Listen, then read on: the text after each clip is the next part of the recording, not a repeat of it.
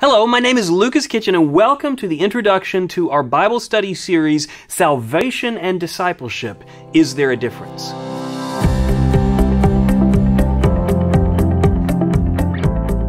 First of all, I want to tell you why you need this Bible study.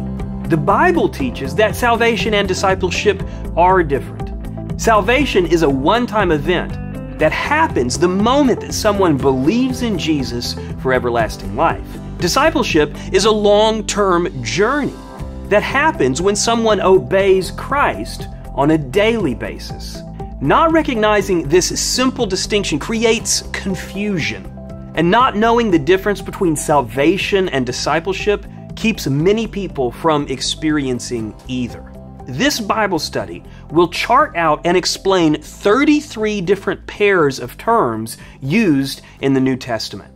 This study is specifically designed to clear up confusion about the difference between salvation and discipleship. And I can say from personal experience, until I understood that distinction, I did not understand the Bible.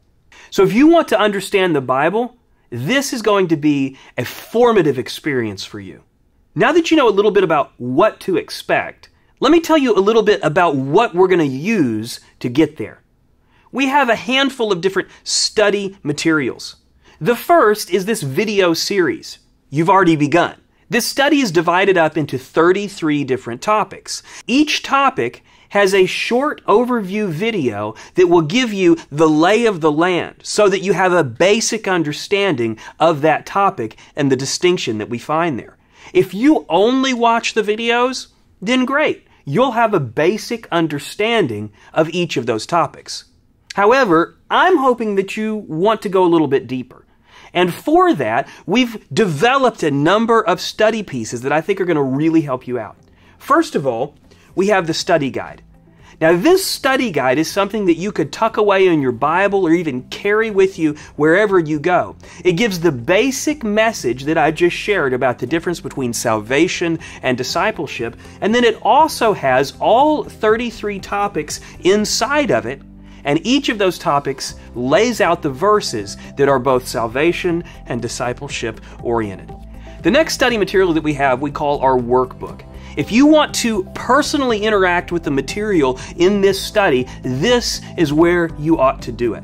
This workbook is beautifully laid out with a great introduction that gives you the same information that we've been talking about so far, but it also has pages for each topic so that you can take notes and you can personally consider what this Bible study is teaching you. It's a great way to send down roots and really understand what's going on in this study.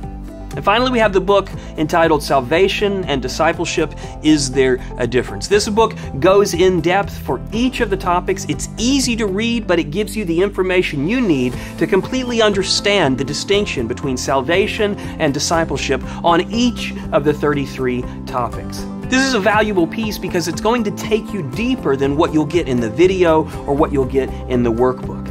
You can also get it in audiobook if you prefer that format.